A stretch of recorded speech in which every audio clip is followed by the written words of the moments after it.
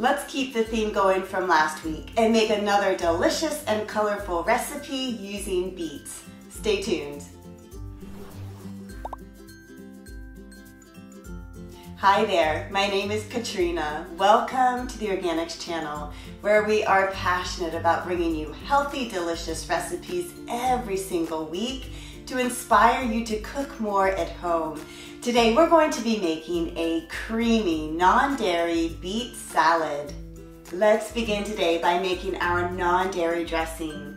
First, taking 3/4 cup of coconut cream. So what I did is I took a can of full-fat coconut milk and I scooped out that layer on top, that hardened layer on top, and that's what this is.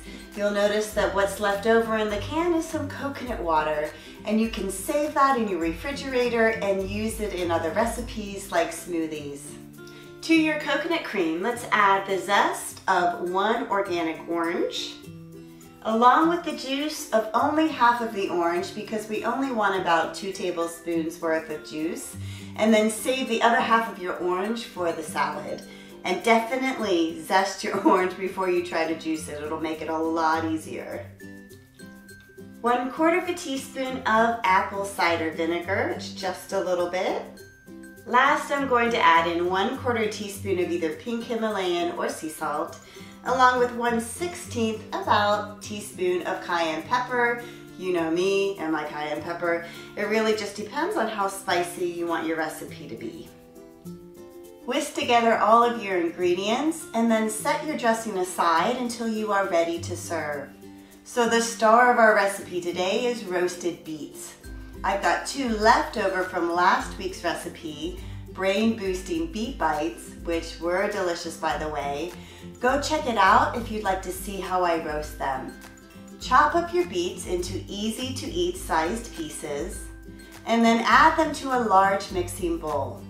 Next, let's add in 1 chopped up apple, 1 chopped up stalk of celery, the other half of the orange that I've chopped up, 1/4 cup of chopped up pecans, and 1 chopped up scallion.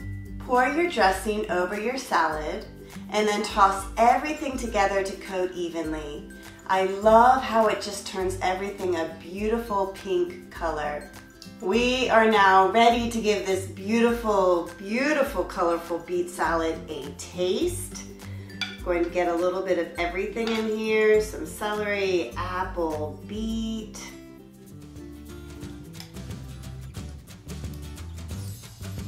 What a really fun blend of flavors together. I'm loving the orange. The orange is definitely a must. So here's the thing. Definitely give it a taste before you serve it up. You may want to add in a little bit of salt like I did. You might want to add in a little bit of pepper, which I did.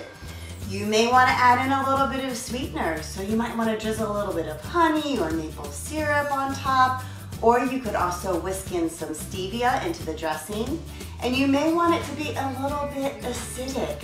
So take a half of a lemon and just squeeze it right on top, mix it all up. Have so much fun with this recipe, and I hope you enjoy. Thanks so much for joining me today. Make healthy choices this week, and I look forward to seeing you next week in the kitchen. Take care. Bye-bye.